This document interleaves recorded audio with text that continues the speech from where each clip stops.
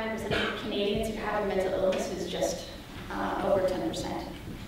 The percentage of adolescents, ages 15 to 24, who report a mental illness or substance abuse problem is 18%. And 8% of Canadians will experience depression in their lifetime, and that number is 12% will experience an anxiety disorder in their lifetime. So this is looking at suicide stats. Suicide accounts for 24% of all deaths in Canadians in our age group that we're looking at, and 16% of all deaths for age group 25 to 44.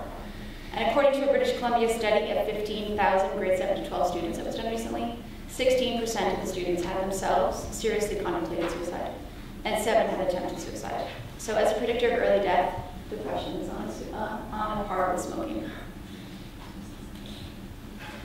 And again, these numbers are familiar. 90% of Canadians who are depressed never seek treatment.